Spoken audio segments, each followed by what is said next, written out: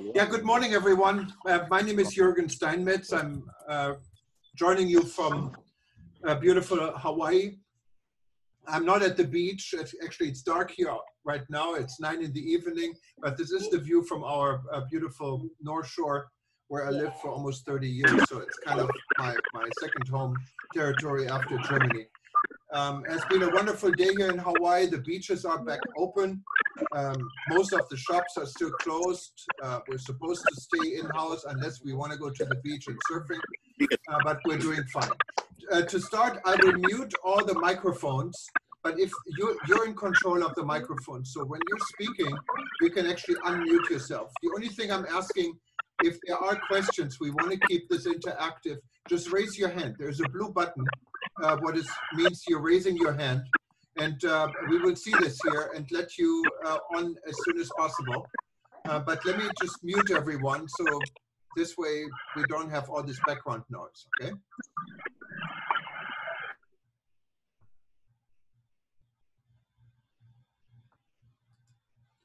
Okay, so I think we are okay. So I'm going to just unmute Elaine and give me 1 second here.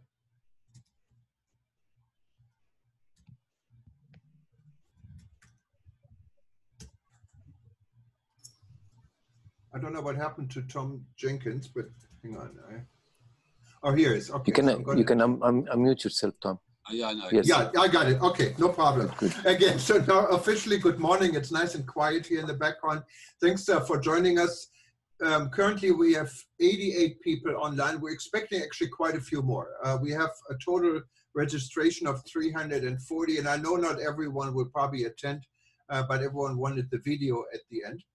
And it's quite an exciting, very international crowd. And instead of just pointing, there's so many familiar faces and non-familiar faces. Let me go through the list of countries that have registered for tonight's event. For up, just wanted to let you know, rebuilding.travel, we are on the roll. Currently, we have members in 107 countries, and we have 522 members, including ministers of tourism, heads of tourism boards, hotel chains, and everyone else that joined us. And this is only within 3 weeks. So we're just now getting started. On this call, according to the list, we have people from Australia, from Bangladesh, from Belgium, from Canada, from China, Croatia, Egypt, Ethiopia, France, Germany, Ghana, Greece, Hong Kong, Japan, Guam, India, Israel, Italy, Jamaica, Japan, Jordan, Kenya, Malaysia, Mexico, Mauritius, Micronesia, Monaco, Namibia, Nepal, Nigeria, the Netherlands, North Macedonia, Oman, Pakistan, Poland, Russia, Rwanda, Saudi Arabia, the Seychelles, Singapore, Sierra Leone, South Africa, Sri Lanka, St. Lucia, Spain, Syria, Tanzania, Thailand, Turkey, the UAE, Uganda, the UK, and here also from the United States. So welcome everyone on board. It is really great to have so many people registered for today's event, and I'm sure it's going to be quite interesting. Also, I wanted to say a special hello to members that registered from Marriott Hotel, Hyatt, IHG, the Hilton Group, Barcelona, and Warwick Hotels. These are the ones I saw. We have the Boutique Lifestyle and Leaders Association, IIPT in Australia registered. We have people from Read Expo and from Fairfest registered. And of course, with us, as always, is Dr. Taleb Rifai. Taleb, of course, you know, was the former Secretary General for 2 terms at the United Nations World Tourism Organization, but I'm sure almost all of you know this. We have Alain Saint-Ange. Alain has been a good friend and has been attending, I think, almost every event we had. He's currently running for president of the Seychelles. So wish him good luck. He's the next president. He is the next president in the Seychelles, yes. And we definitely want him to succeed because we need a head of state in our group here. We have our very special welcome to Tom Jenkins. Tom is the head of ETOA, the European Tour Operator Association, joining us from London. And we have Raid Habis, and I think he has some difficulties coming in. He will be speaking later, joining from Saudi Arabia.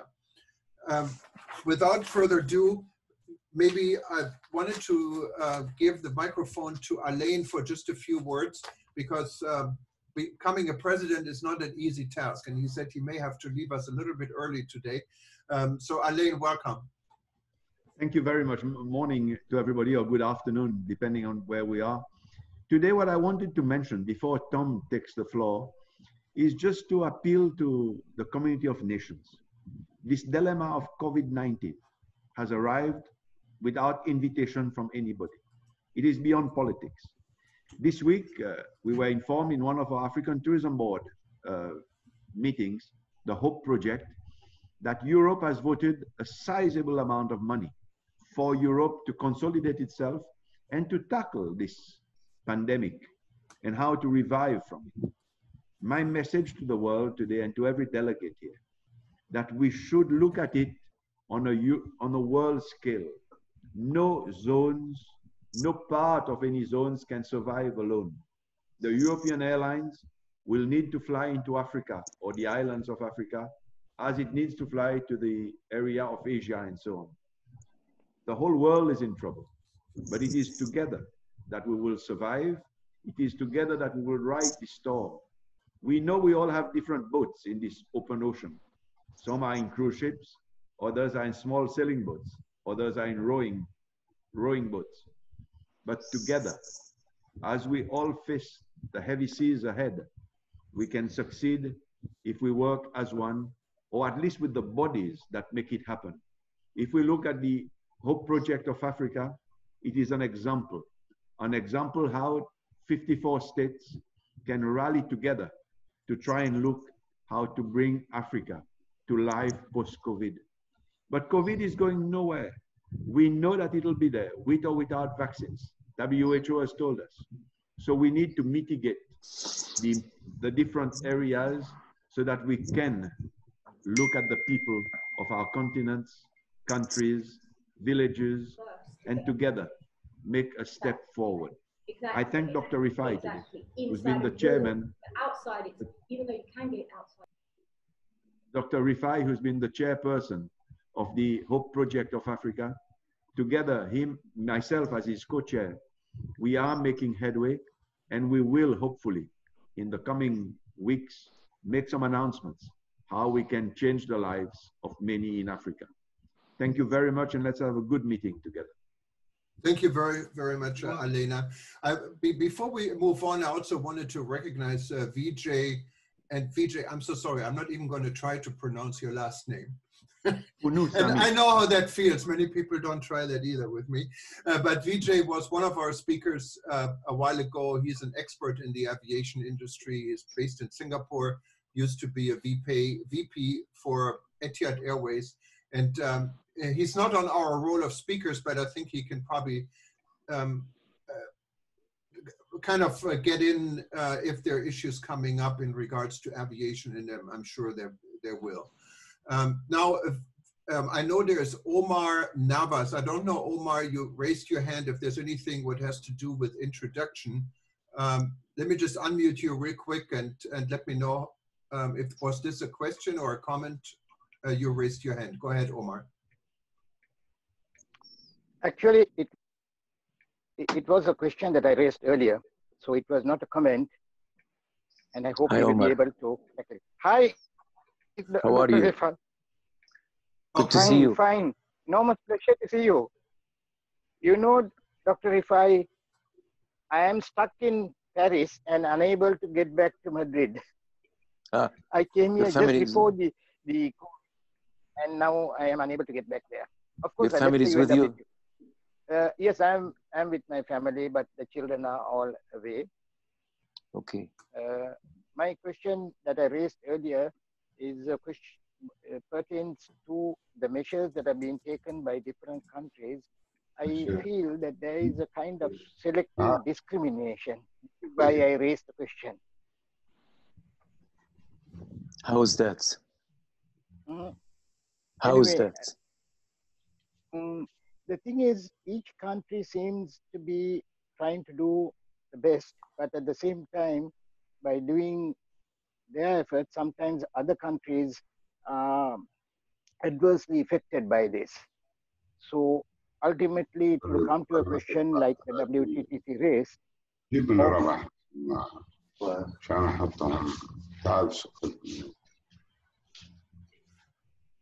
Okay. Hi, Robert.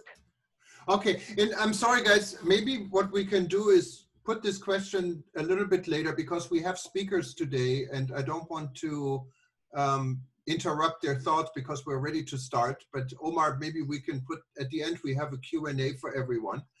Okay. And then maybe we can entertain your question, whether we can help or not. I don't know, but it's an interesting subject. Tom, the floor is yours. Welcome. Well, thank you very much for attending.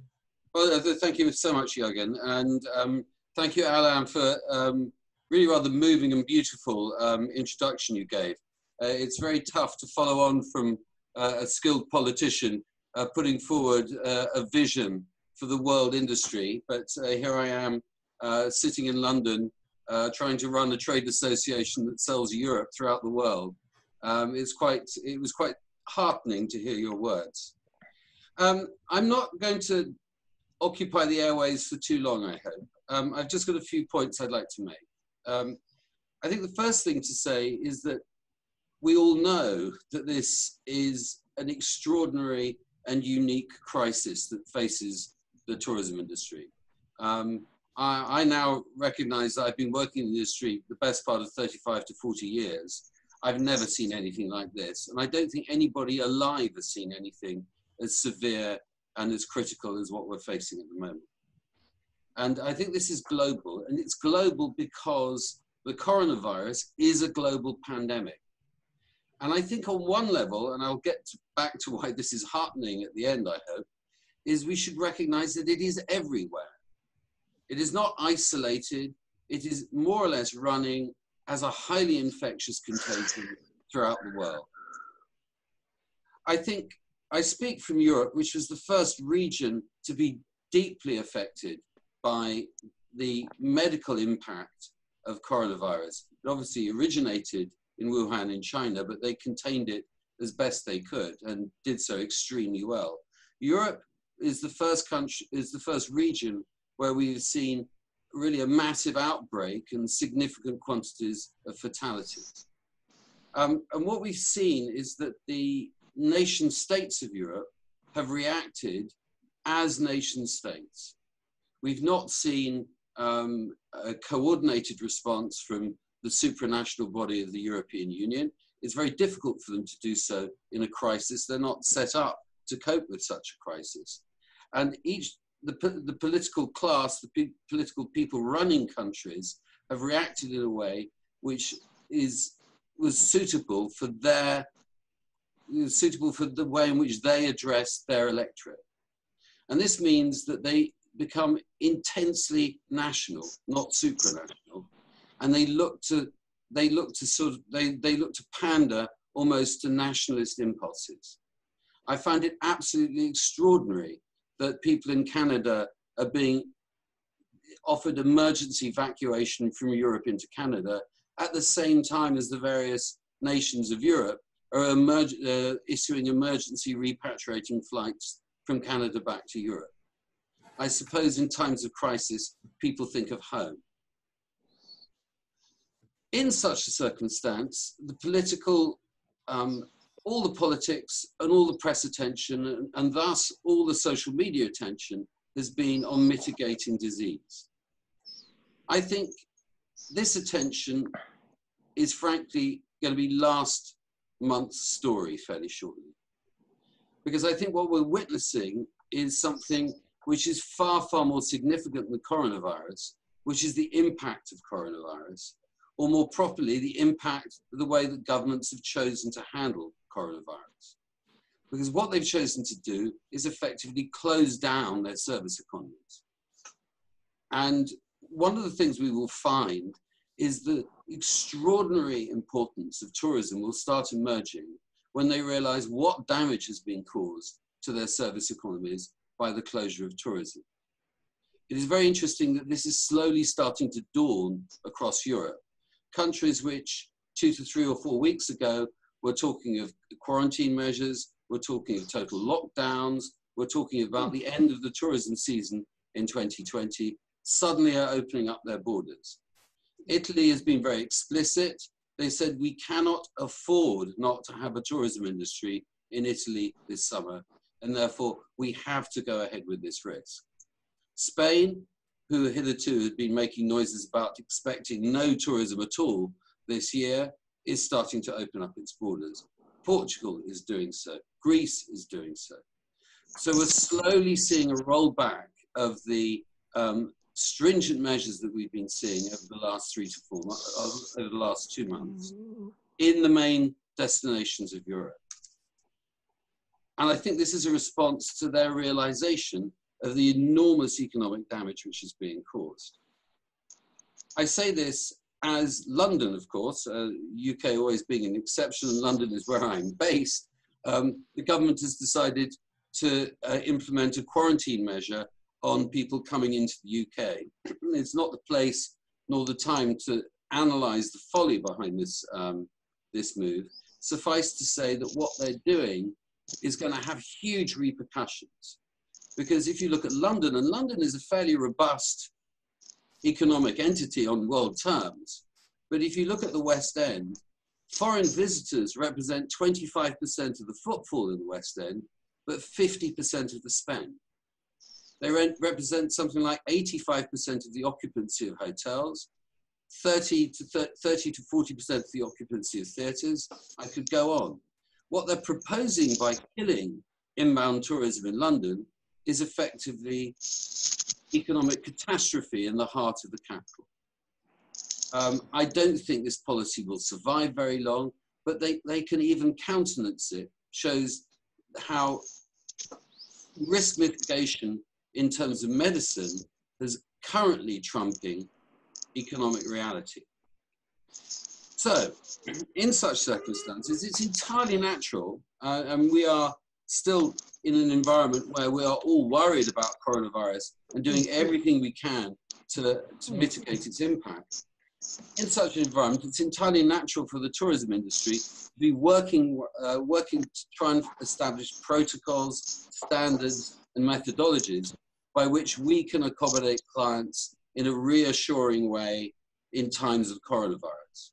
And I am working at the moment with the Canadian Tour Operators Association and the US Tour Operators Association, and indeed WTTC we are working with, to look to see if we can produce protocols that act as some kind of reassuring measure for clients.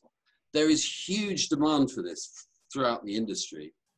I think that too will become yesterday's story, because social distancing, caution, fear are not components that work in travel.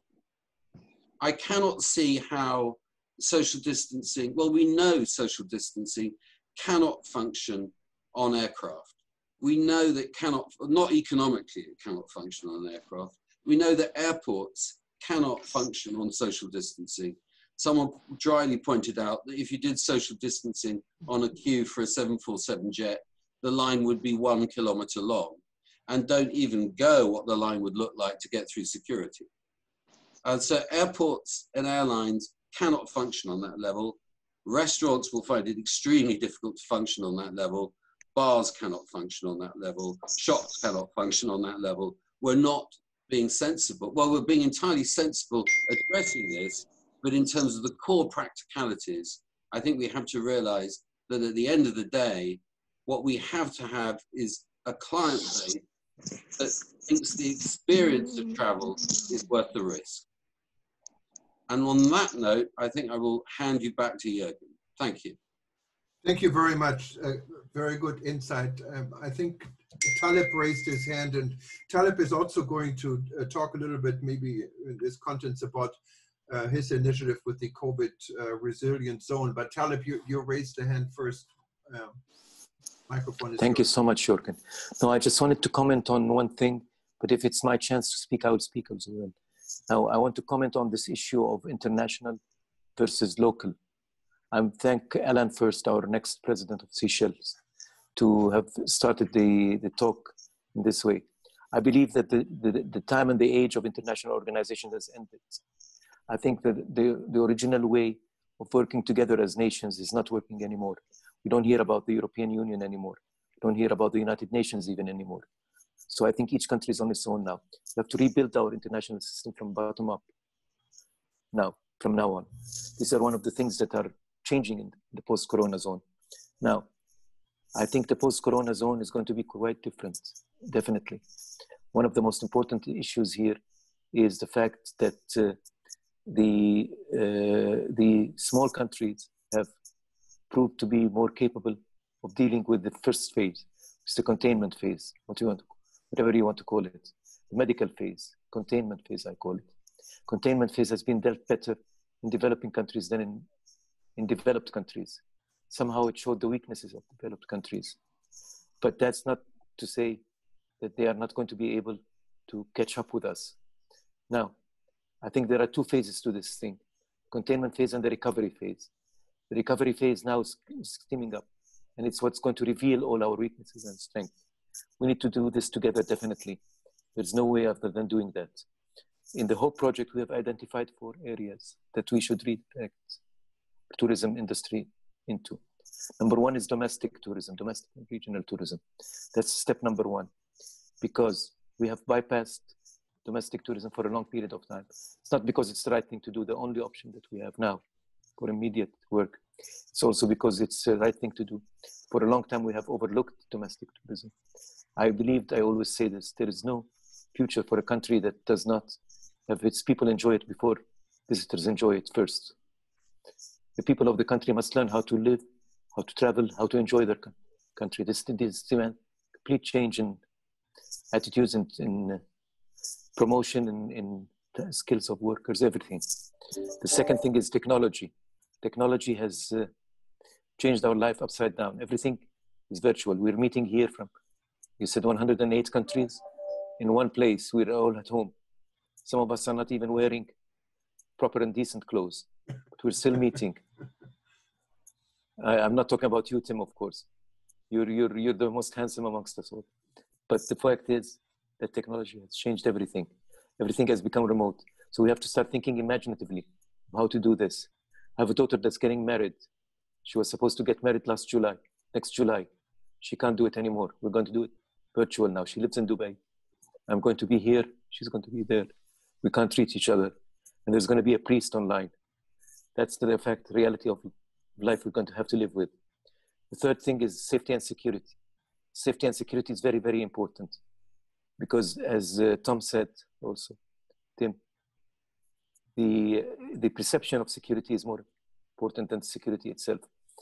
Remember after September 11, I still remember the days where I used to leave my car, walk to the airplane without having to go through any security checks. Now I have to take off my shoes, take up my belt, rid myself from all liquids, go through lots of indecency, if I may say so. Now all of this has become part of our lives. I think we're going to add to that protocols much more now regarding health safety. We're going to have to live with that. Not for now, not for tomorrow, for a long period of time also. We have to prepare ourselves for that. But the most important thing about safety and security now is to produce these protocols. We've come up with a concept of CRV, Corona Resilient Zones. I spoke about this last time, but I think, Jürgen, you want me to explain this a little bit to this group of people, just in case there are some people that will not attend last meeting. Corona Resilience Zone, CRV, are geographic zones that every country can designate. These must have specific geographic limitations. They must have control on exit and entry. There must be an airport or a port or a land connection to them that's controlled very well. And this zone will have to issue a special protocol for itself. It should be producing very good results internally first. And then this zone it's not a whole country, unless the country is an island, can declare itself a zone, but it's a zone within any country. This zone can start now producing some contacts with other zones and create a direct line of contact. That's the only way to start international travel. Because what you need to do is put the people minds at rest. People are worried. Even if governments say you can travel now, people aren't going to travel because they're worried about what happens. So you need to reassure them by protocols, by certifying these protocols, by announcing yourself as a corona resilient zone, CRV. We've done that in Aqaba in Jordan. Let's see, Aqaba is an area that had seen 0 now cases for the last month, but that can change. However, Aqaba has its own airport. So we have now agreements with some airline to bring people directly from their destinations to Aqaba. From Aqaba, they can go visit Petra, visit the Wadi Ram with a certain protocol. It's a very, very complicated protocol, but it has to be followed. Last thing I want to talk about is the training and rehabilitation, because all of this new environment is going to produce now a whole new set of skills. Our workforce does not and cannot continue to work the way it does now. It has to learn how to clean themselves, how to sanitation is an issue, how to deal with the psychology of the tourists and the visitors. So we have to embark on a large and huge retraining program. We're doing all this this is in short and in a nutshell what the Hope Project is of Africa. It's a Hope Project that now we're working with Uzbekistan, with Egypt. I have a call with the minister from Egypt now in a couple of hours to discuss how we can implement this country by country. No international or regional organizations are going to help us anymore. That's what I wanted to say, and thank you so much, Jürgen, for inviting us and for putting all of this together. Thank you. Thank you, Taleb. I appreciate it. I know Professor Dimitrios raised his hand. We get to you in just a minute. I wanted to introduce, or not introduce, just recognize a very good friend of mine, Pilar Laguna. I just saw her online. She's the head of the Guam Tourism Board. And, yes, of course. And Pilar sent us a note a while ago that she's retiring. But I'm glad to see you here, Pilar, and I hope you're going to stay to bigger and even greater things in the tourism industry. And I think Guam might be a perfect example for a tourism resilient zone. Thank you for attending, Pilar. We have Professor Dimitrios raised his hand. I think he's joining us from London. Thank you, Jürgen. I just wanted to ask Thomas if he has any indication in terms of charter flights out of the UK. Do you think, Tom, that charter flights are going to resume flying? I guess that scheduled flights are going to go, but what about charters? Dimitri, you should know that. That's one of the areas which I don't know anything about. I have actually no idea. One of the pieces of data that we've got, which is not directly about flights, there are going to be aviation people on this call. One of the things I should have stressed is that the good news is that latent demand in all the main origin markets for Europe is, according to my members, really quite robust. We have a lot of people who were scheduled to have their holidays here in 2020, have obviously delayed, but are rebooking for 2021. And there is no diminution in the volume of inquiries on holidays, nor, according to TripAdvisor, were there any shortfall on or minor shortfall on the level of inquiries. So the interest in travel is still there. People are still making inquiries. People are still trying to book. So I think the underlying demand that we're catering for is still there. I think it's still quite robust, and there is grounds for optimism. Thank you. Thank you, Tom. Vijay may have a view on this in terms of airlines. If you see scheduled airlines obviously are going to resume flying, but what about charter airlines? I don't know if Vijay may have a view on this. May I add to that, please, Jürgen? Can I add to that question so Vijay can? Sure. Also, I think private jets will become more popular as well. Yeah. I think for business people and private jets will become more and more used now. So I'd like Vijay to respond to both the charter airlines and the private jets as well. Thank you. Vijay, you are unmuted. We put you on the spot here. Yeah. Thank you very much. Sorry. No, I think the reality is aviation, basically COVID-19 has clipped the wings of aviation, grounded tourism. And that's a fact. How things will evolve is really a matter of conjecture. Because at the end of the day, there's no base case to what we're talking about here. We've never been here before. No one knows how this will play out. But one thing is sure, and all of us in this call are very passionate about travel and tourism, but I think we should be very careful about how the world has changed in the last couple of months and how it is still changing. So much so that maybe our passion for our industry can actually be unhelpful in these circumstances. The reason I say this is that because uncertainty, and there's a lot of uncertainty out there, and perceived self-interest breed fear, mistrust, and loss of confidence. When the airlines are going to get back to the air will very much depend on the level of confidence amongst the general public and amongst governments, not the level of confidence amongst airlines or amongst airline associations.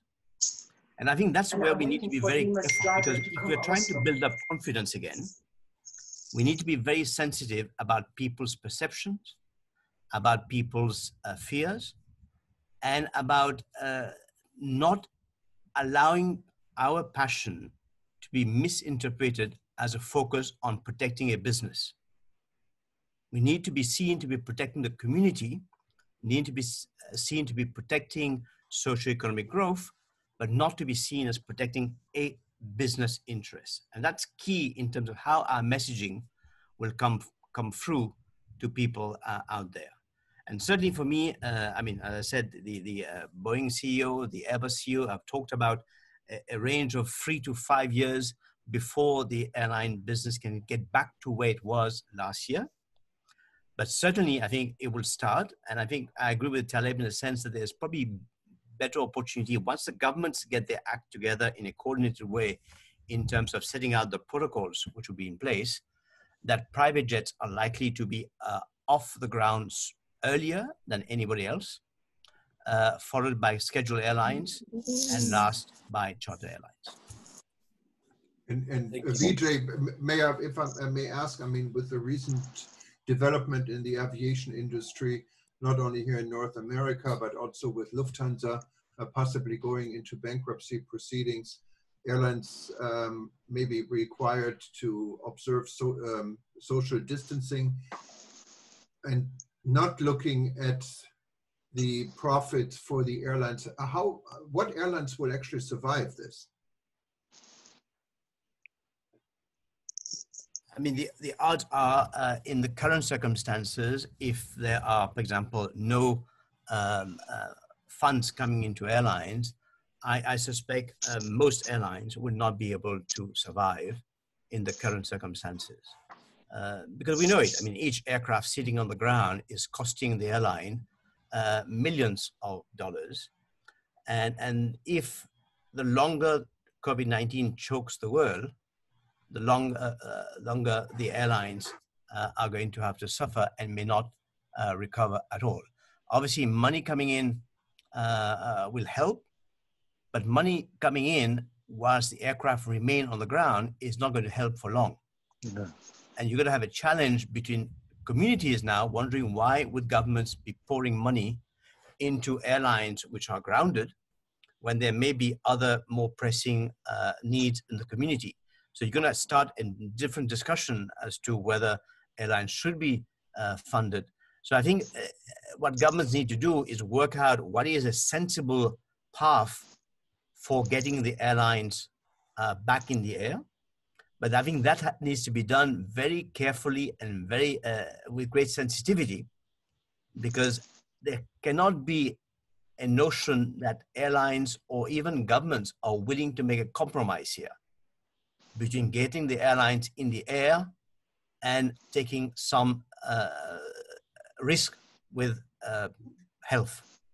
It cannot be a compromise. It has to be, health will always be the prevailing factor, given that prevailing factor, what are the conditions which are necessary to ensure that the airlines get back to the air by respecting international protocols and able to do so safely? I mean, that's going to be the real crux. And I think everybody should focus on that. What are the conditions which will build that level of confidence amongst people and governments to allow the airlines to get back in the air? So would that be the end for the low-cost carriers and for low-cost travel, maybe? Not necessarily, because here, low-cost carriers have traditionally been very careful about their costs, which means that their ability to actually withstand the clampdown may be a little bit longer than scheduled airlines, which have historically had larger exposures financially. But it would all depend on whether the low-cost airlines have been, again, leasing their aircraft, have been basically owning their aircraft. So without knowing the details of each of these airlines, you wouldn't be able to know how long can they withstand. But when things get back on track, let's say, it's clear that the airlines going forward will obviously need to cut down on the costs of operations. So the service level is going to change, whether it's COVID related or it's economically related. The fact is the kind of experience we've had in the past from scheduled airlines in particular will inevitably change. Well, interesting times. I want to move on and maybe open up the floor for questioning after we hear from Raed Habis. Raed is joining us from Saudi Arabia, and he's going to give us a quick overview and his feedback on how everything is in the Kingdom of Saudi Arabia. Welcome, Raed. You can unmute yourself.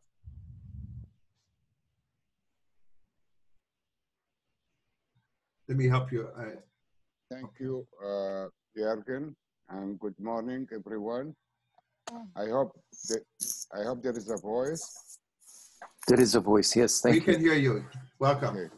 Assalamu alaikum wa rahmatullahi wa barakatuh. Alaikum assalam. Alaikum assalam. Shukran, Dr. Talib. Glad to be meeting with you again, Jürgen and Dr. Talib and all the colleagues of this Rebuilding Travel initiative. Actually, I listened to what Mr. Tim stated as representing as the European tour operator, the trade channel, and also on the other perspective, what Dr. Talib also stated, that there are initiatives that certain organizations, they are trying to work around government. And as clearly Dr. Talib stated, I've been also doing some contacts with governments and with IATA. And up to yesterday, there are a big initiative with IATA and WHO, ECOA, ACI, and WHO. They already prepared a strategy and agenda for 21 countries in the MENA region. And they've been working with other regions of the world in North America, in Europe, in Asia, Africa, and the MENA region. As Dr. Talib stated, that this all will depend on each government, which will override or proceed any international precedents or initiatives. The local governments will have to evaluate the risk and do a risk mitigation, and they will, based on that, depend when they will open up the scare view. According to the information and to the source, unfortunately, it's not going to be recovered as we all hope or wish. It will take at least maybe to the first quarter of 2021, and they are working and trying to lobby with governments to try to ease on the procedure, and especially like what I listened that the distance, social distancing in the aircraft. IATA, they are trying not to make an empty seat, and because of economical reason, that will burden the airline and also will raise the fares, and again, to get the trust of the traveler and the tourist again, it's not going to be an easy job. So according to their strategy now, they are working with governments to stimulate or to finance airlines, and especially since airlines will lose a lot of jobs during this crisis. In North America already they got that support, some European countries and some African countries. This is according to the knowledge I received yesterday. They are now working with MENA region airline and governments to try to get the government to support them by giving them free interest loans, giving them or waiving taxes or overflight permission cost in airports when they're flying over countries. They're also trying to get support to pay for the staff, the airline staff to work until, you know, for the next 3 years till the industry revive and flourish again. But it will not be like anything like 2019, and it's a quick recovery.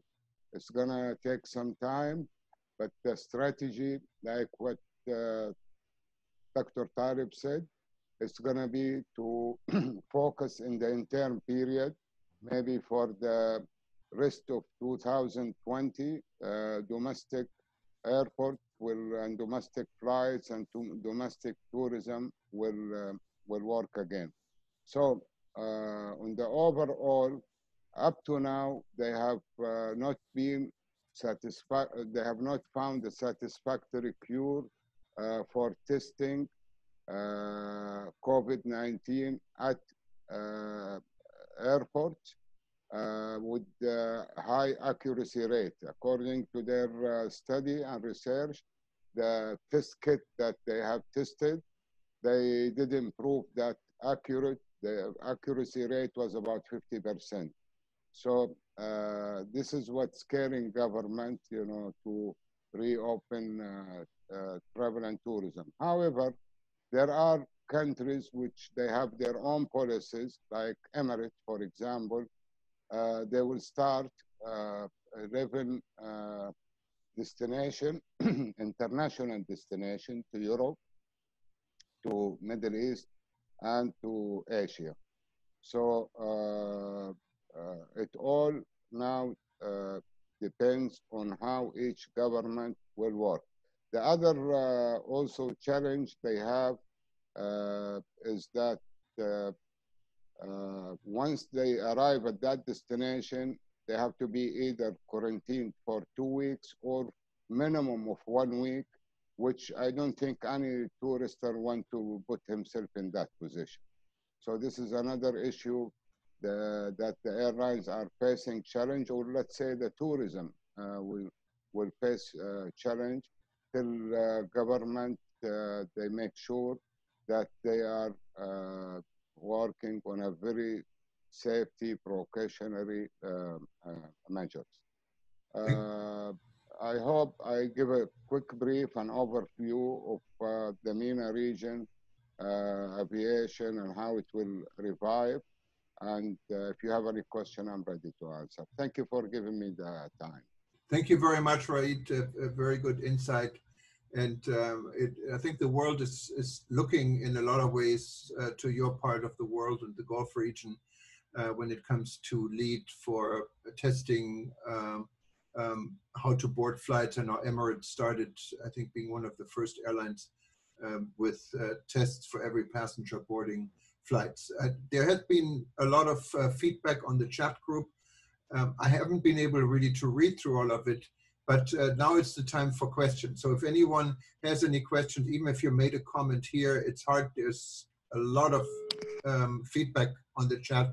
It might be easier if you just raise their hand, and let me give the microphone to, is it Lefteris?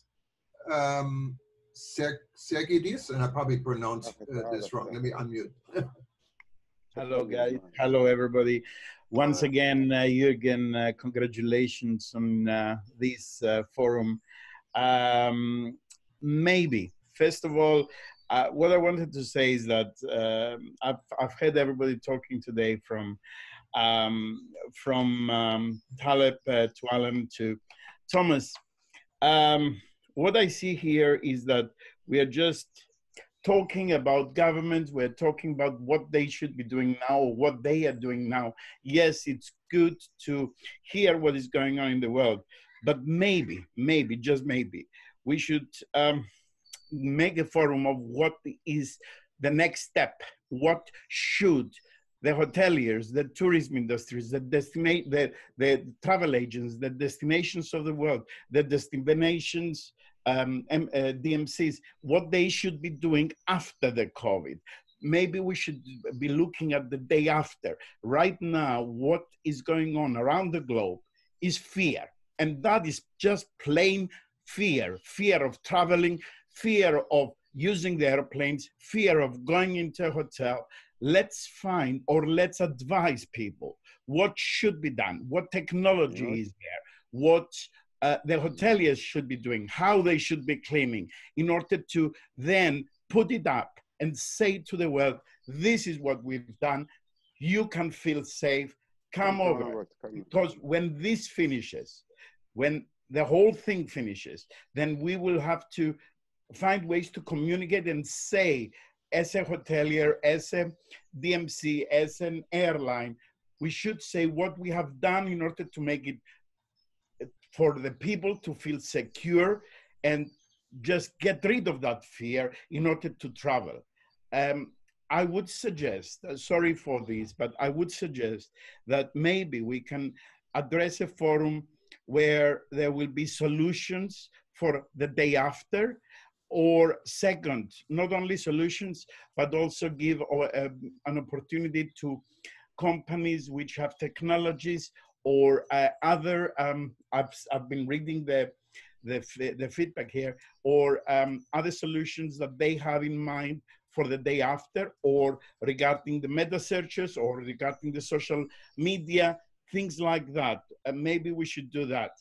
I don't believe in creating more fear by doing the CRV, because then if you give to people more to think about, we are doing this in order to, we are doing only these areas that, or corridors that flights can go through, then you create more fear. We have to live with this COVID. It's a fact. There are certain facts in this whole story. Sorry for if I'm taking too long, but there are certain facts in this story. There is 350,000 dead. That's 0.004% of the world out of the 7.5 billion.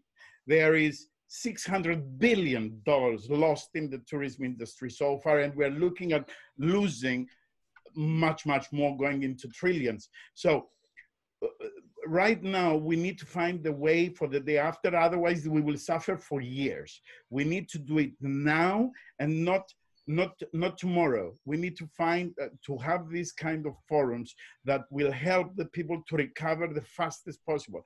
As far as local tourism, domestic tourism, hey, okay, domestic tourism is only 5-6%. No hotel will be able to survive with domestic tourism within their own country. no hotelier. Some hotels, I mean, I've been talking to hoteliers saying, oh, in our area, out of the 100 hotels, 4 will open in order that will economically be able to survive, the rest will not.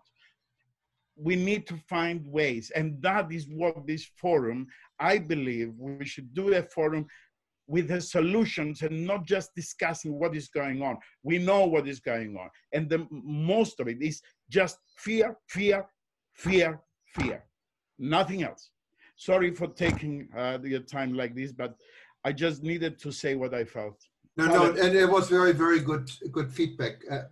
Also, I wanted to mention after you hang up from this forum, there will be a short survey or poll, and this is exactly the information I think you can add to it, because it's how we move forward with this forum. We have now met 3 times, and I agree with you. It's time to come to action with projects, with ideas. There are two things, Jürgen. One, discussing solutions for the day after.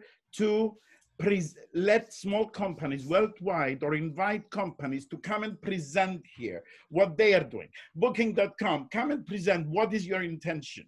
TripAdvisor, what are you doing? Come and present. Technology companies, do you have something new? Come and present. Then people will get ideas of what they should be doing. Hoteliers will get ideas. How am I going to do the check-in, the checkout without having the interaction to make people feel safe? Things like that. So let them come and present it so people will get ideas of what they should be doing or what should they adapt the day after. Sorry. No, you're absolutely right. And maybe that's something you can help us with to put in place. Taleb raised this. Thank you very much. And I will contact you. Taleb, go ahead. Thank you so much. I'm very, very delighted of this discussion, because this provokes us all to think differently from what we're thinking. But the facts are there. First of all, we're working with governments because the decision is in the hands of governments now, like it or not. The governments decided to lock down. We just paid the price for it. I'm very much for the private sector and the initiatives of the private sector. But if the government insists, for example, that anybody that comes to London, anybody that comes to any country would have to go to 14 days quarantine, nobody's going to come. It's a government's decision, so we have to work with governments. Unfortunately, that's a fact. Second point is, there is no day after, my dear friend. We are going to live with this for a long time. We are living it. It's not something that will go away. It's something we have to get used to. This is my complete belief. I agree with you totally. I agree totally. We will, now, it is the new tourism right way of now. life. We are living with it. We will live with it. Exactly. Now, why are we talking about domestic tourism? Because domestic tourism is a quick way out now. It's not an ultimate solution. It's not an ultimate solution for sure. But we have to start thinking of domestic tourism and to revitalize it. We have not paid attention to domestic tourism in the past because international tourism was making up for everything. Now, I know that there is much more supply than there is demand in this, but we can increase the demand in domestic. Domestic tourism is not just about people wanting to go and have a good time. Domestic tourism is visiting relatives and friends. It's going and seeing other places, other people. It's going for medical reasons, for educational reasons, domestic and regional tourism. I think we cannot bypass that. Now, once we've done that good, keep some life, then the hotels must look into international tourism. And international tourism, the reason why I suggested the CRP is not because it's the best way. Of course not. I completely agree with you. Fear is controlling everybody. But fear is there, whether we like it or not.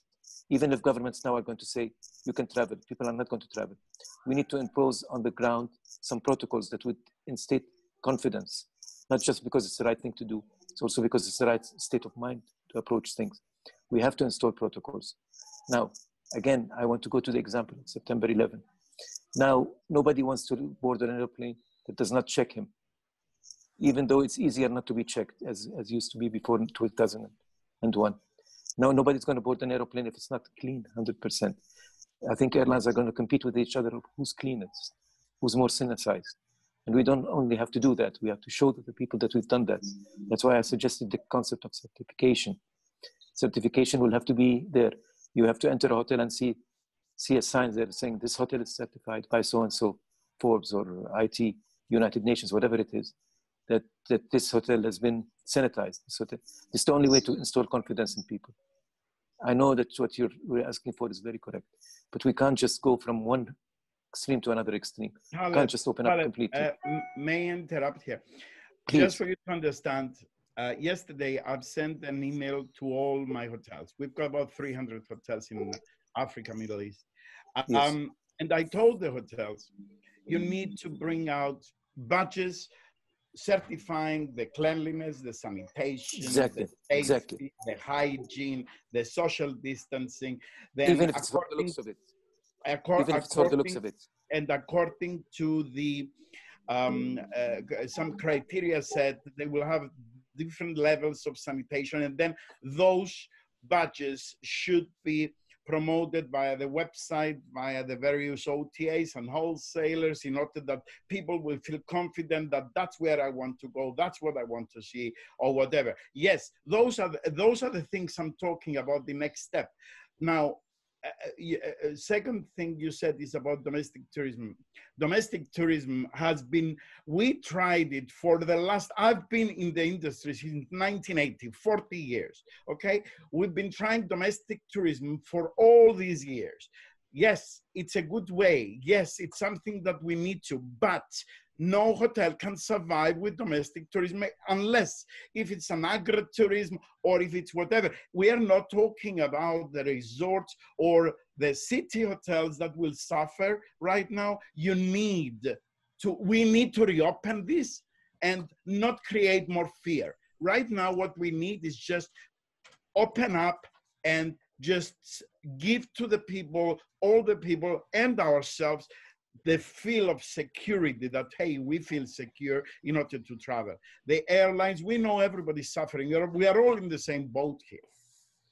Sorry. You're right. You're right. No, we're not in disagreement at all. We're not in disagreement. It's just what to do now is important. Because if you open up too quickly, God forbid, something happens, fear would go back 10 times then more. Everything closes. Oh, it will close again. Oh, yeah. So we have to be very, very, very, very careful about this and very meticulous, very scientific about it. Thank you so much. Thank you. Thank you. We're in agreement. We're in agreement. Thank you, both of you. We have Watzanai, and I probably pronounced this wrong again, Mubika. Maybe you can tell us where you're from and you had a question. Okay, my name is Watzanai Mubika. I'm currently staying in South Africa and I'm from Zimbabwe. What I wanted to find out, I've been listening for the past 3 sessions. So adding on to what Lefterius said, any regions that are willing to be, say, experimental region in quotation marks, where we start implementing these these corona-free zones. Because so far we've discussed a lot, and then we've come to the conclusion that 1, governments are in charge, 2, domestic tourism might actually be the only way to go for now, not entirely, but for now, to serve tourism. So are there any regions that have the potential to be, say, the experimental phase of all this? That's my question. And I don't know if anyone wants to, Talib, can you unmute yourself? I'm sorry, I think I muted you. Yes, there are. Any island country can start declaring itself a corona resilient zone. We call it corona resilient, not corona free zone or safe zone because of legal issues, because anything can happen. If something happens, you can't call it a free zone. So corona resilient zone is better. But the zone can be a whole island, a whole country, or a zone in the country. For example, in Jordan, we have the Aqaba region, down the seaside. You could get, for example, Victoria Falls as a region, as a zone. But you have to control entry and exit to that region. And that has to follow certain protocols. We wrote a 2-3 page paper on this. We could very easily distribute it to you. So you could see what the concept is all about. There are detailed protocols that have to be designed for this. But yes, there are some examples. Aqaba zone, I think Seychelles is declaring itself a corona-free zone. Malta is, I know that, as an island. But you could take any, I don't think a country altogether can declare itself a zone because it's too much to do that. And you'll have setbacks. If you can geographically identify a certain zone, certain group of beaches, for example, certain group of hotels along a beach with all the facilities that are with it, in a certain area there. You could also choose areas that are near some attractions. Okay. For example, Aqaba is near Petra. So what we're doing is we're declaring Aqaba commercial corona-free zone. We're designing also trips from Aqaba to Petra. You can't declare Petra, all of Petra, but you could design that trip from there and going back. Designing the trip is also a very important thing, because I think tour operators' job now will have to change from the traditional way to following that thing. From the minute you leave your house to the minute you come back to your home, everything will have to be calculated. What's the car you are going to take to the airport? It happens at the airport where you leave. How do you board an aeroplane? How do you disembark from the aeroplane? How do you go from that airport of arrival to a taxi? What are the qualifications of that taxi? Then how do you go to the hotel? What do you do in the hotel? The lounges, dining rooms, everything will have to be. Otherwise, people will continue to be worried. If they see the protocols in place, they'll put their minds at rest. That's the only way that international tours can get started. It's the only way. And we have to do it between two destinations, no stopovers, because the stopover is very complicated. So airlines will have to carry you from point A to point B directly. Thank you. Thank you very much, Talib. We have Alexandra raising her hand. Alexandra, where are you from? It's your turn. Yes, hello to everybody. I'm coming from Montenegro, and Hi. I just joined the Rebuilding Forum, and I really love the idea. I think it's a great idea. So maybe I'm sure I missed a lot of issues because you guys been together some time ago, but I'll try to catch up, okay? So I would just like to make comment on what Mr. Sergidis said and Mr. Rifai, okay? Okay, we all know that we have to build confidence, that we have to avoid fear and so on. But I think what's missing here is to have practical approach. So this is what I would like to see us doing, okay? Because we know what's going on at the moment in the world. Actually, we know that we don't know much, and this is what we have to live with.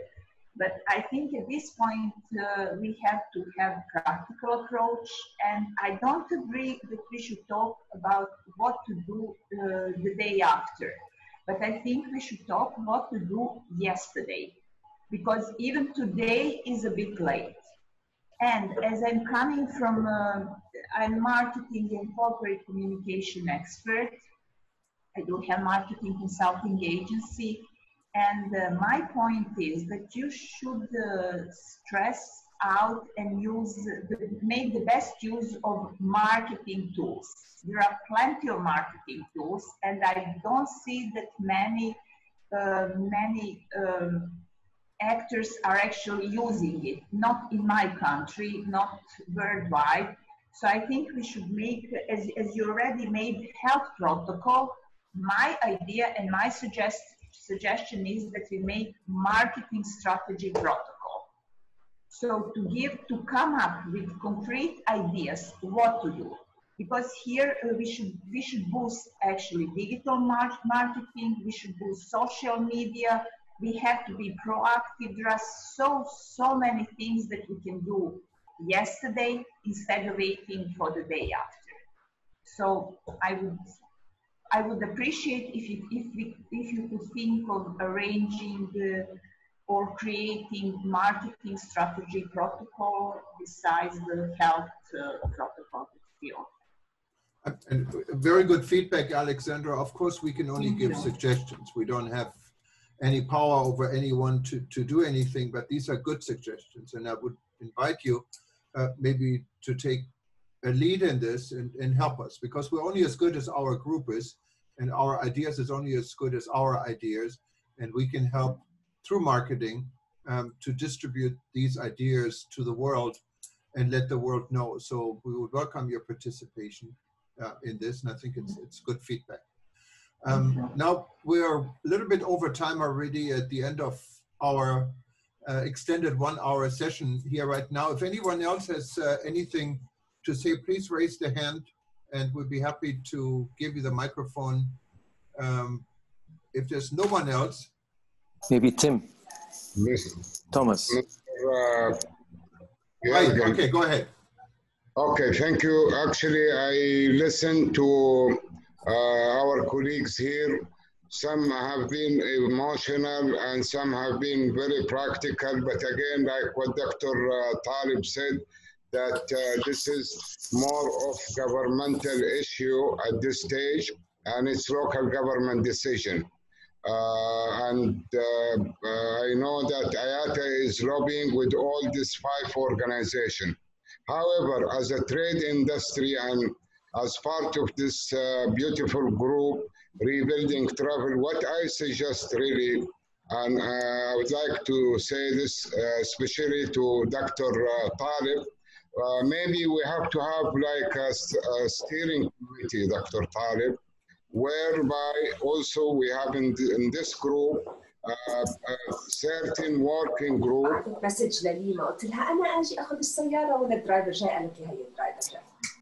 Okay, certain working group under our groups. A group will be for marketing, a group will be for setting protocols, and a group will be for maybe setting a fund for those government, they really anxious and they want to rebuild travel and tourism again, and technology group. And then we take what is now is output from all those global organizations involved in the travel and tourism industry, like ICAO, IATA, WHO, ACI, WTO, and then our groups should review all those global decisions or policies or what is ever evolving during this crisis, and then we should develop our own strategic plan, and then all those working groups as a machinery report to the steering committee, which I suggest that to be chaired by Dr. Talib. Thank you very much. Thank you, Raid. A good idea, and that's actually what our feedback survey is about at the end, to identify those that are interested in going to the next step and actually work with this committee beyond attending our events. And hopefully we can put something like this together. And I think we got some really good feedback today already.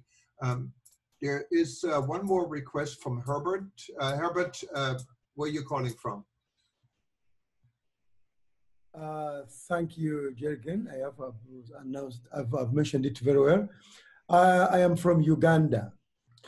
I want to talk about domestic tourism. Many people are talking about domestic tourism as the best alternative for the current situation. But from the African perspective and what I've seen with my experience, there are things we are not paying attention to. Travel depends on many factors, including culture. The travel culture may not be very common in many countries in Africa, for example. And if it is not a culture of travel, the government policies do not provide culture for holidays, it may not make sense for domestic tourism at the moment. If there are some cultural issues in some countries in Africa, for example, that people in the north might not be happy to travel to the people of the south because of the cultural, civil-related differences that have happened in Africa for quite some time. The second thing is the income. Do people have disposable income to travel? Saving is not yet a culture in many developing countries, and yet they have got very good destinations. Infrastructure, do you have the infrastructure? There is a lot of traffic of people from Africa going to Europe simply because of different infrastructure. Because people want, if they have saved their money over time, they want to go and enjoy their money in well-developed infrastructure. What about the pricing policies of governments in developing world? Do they have pricing policy? Who has a control? It's open market, but someone wants to start business, he spends millions of dollars establishing a hotel. He cannot just get people who come in, they want very cheap service and you're not making any profit. It doesn't make any sense. It does not work at all at the moment. In fact, like Lefter said, hotels in all these countries will never make any profit if they just change over time, I mean, immediately to go into domestic tourism. There are so many things to discuss on domestic tourism. I don't think it can be a solution now in the developing world. Maybe in the developed world, where tourism has been a culture, there's money, there's disposable income, government are putting in stimulus funds, maybe it can work. But at the moment, it is a big challenge to the developing world. Thank you. And I think you have a very good point. And maybe we leave it with this. We have a lot of things now to think about. Please give us your feedback. We are eager to bring this group to the next step. Yes, Taleb. I just suggest something, because I think there is a bit of misunderstanding regarding domestic tourism. Why don't we dedicate our next meeting just for domestic tourism? It's a good idea. Because I think we need to talk a little bit more about it. I think the lady that spoke about marketing and communication from Montenegro, she's right about this. It's a cultural thing. The cultures are changing. People are changing. We need to change. And so let's dedicate next meeting for domestic tourism, if you don't mind. We have a lot to talk about. Yeah, we can do this. If it's not the next, we may have the next meeting already occupied. But maybe the meeting after this, we should definitely put it on the calendar. Our next meeting will actually be on Wednesday at reverse times because we're trying to give North America also the opportunity to participate. I know today we had a lot of people registering from Jamaica, St. Lucia, and then I got emails also this. We didn't realize it's 2 or 3 in the morning. So we're trying to make it right for the world. So next week we're going to be 12 hours apart.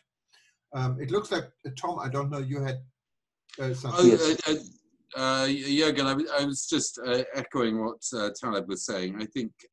I think most of the participants on this meeting are involved in international tourism. I am an international tourism organization. I have to accept that, firstly, most tourism in the world is domestic tourism. Secondly, that what we're worrying about is people's perception of risk and fear. They are going to be more prepared to take risks domestically than they are internationally. So if we're going to see any action, it's going to start domestically. I think also national governments, and the fear is being orchestrated by national governments. National governments are completely relaxed about promoting domestic tourism. They like that idea. Look what is happening in Japan at the moment, where trillions of yen are being dispensed to support domestic tourism.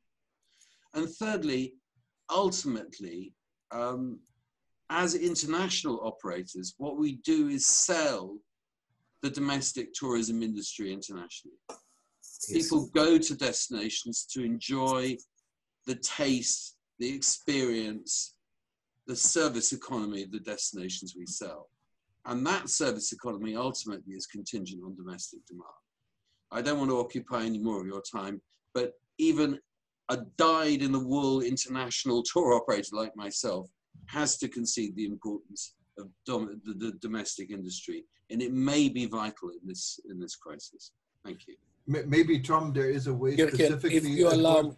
Give me 1 second. I have you, Dimitri, but I just wanted to get back to the gentleman from Uganda. And Uganda is a smaller country. Domestic tourism, I can see his point, is going to be quite a bit more difficult. Maybe domestic tourism could be defined also as regional tourism, depending where it is. Here in our country, in the United States, we have the same problem here in Hawaii. Do we want domestic tourism? Domestic tourism is the entire country, what is huge. So you cannot really compare it with Jordan or with Uganda. There are probably different type of measurements we should do. Just my 2 cents. But Dimitris, you had a comment. I just want to compliment what you just said. We are all talking about domestic tourism, but it all depends on geography. US domestic tourism, China domestic tourism, France, UK, Italy, Spain domestic tourism is very, very different from the Caribbean island, the Greek islands, some of the African small countries. It all depends on economics. South Africa, for example, it will have domestic tourism is substantial. In some other countries, it's not. It all depends on geography and economics. So it's not domestic against international. It's really about the context where it's happening. Dimitris, do you agree with me that it depends on the level of development of the country as well? The more developed the country, the more developed domestic tourism is.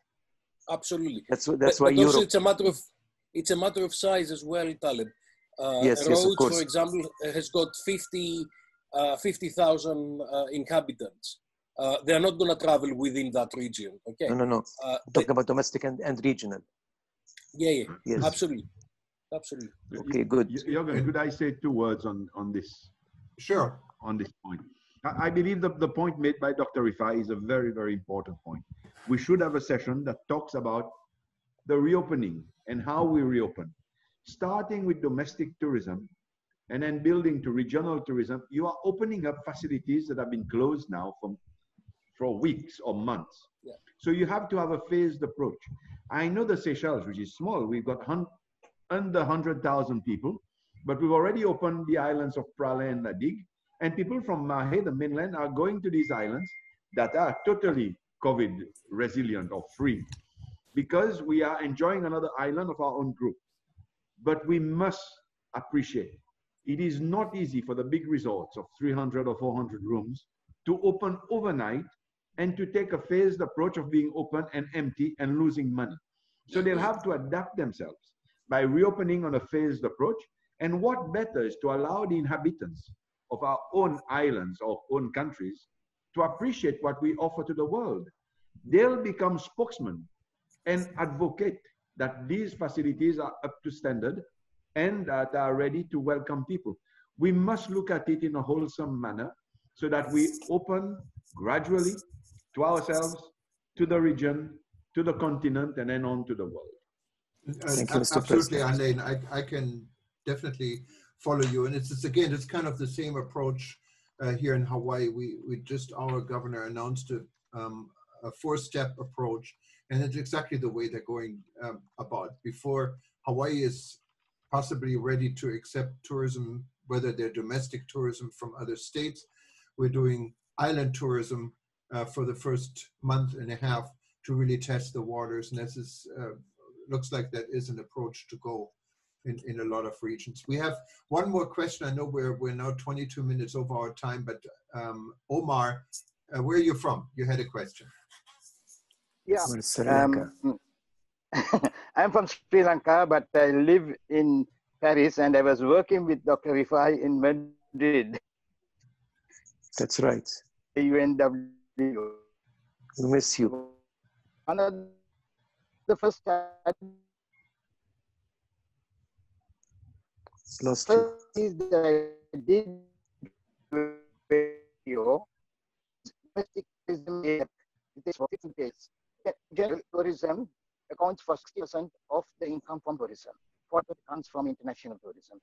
Definitely, this varies from country to country, but it is the thumb rule for, in general, the contribution of domestic tourism.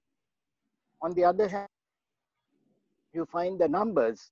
It is estimated that domestic tourism accounts for more than 5 times international tourism.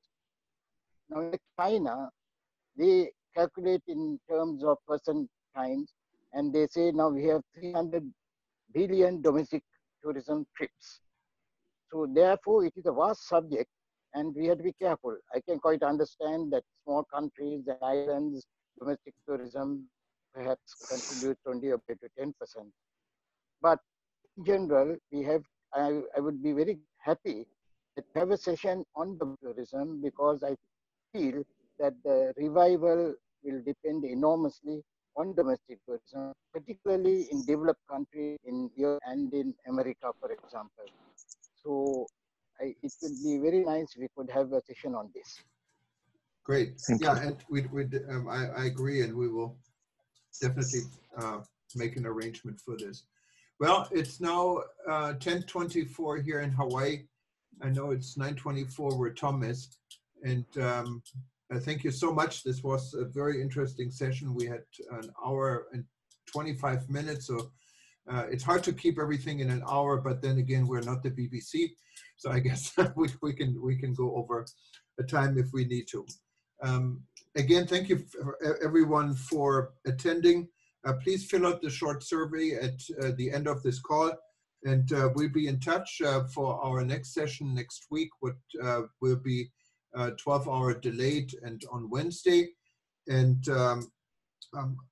again, I will get back to some of you in regards to do some breaking out sessions. We can continue and maybe even get more conversation going here. Don't forget to read ETOA News. That's most important.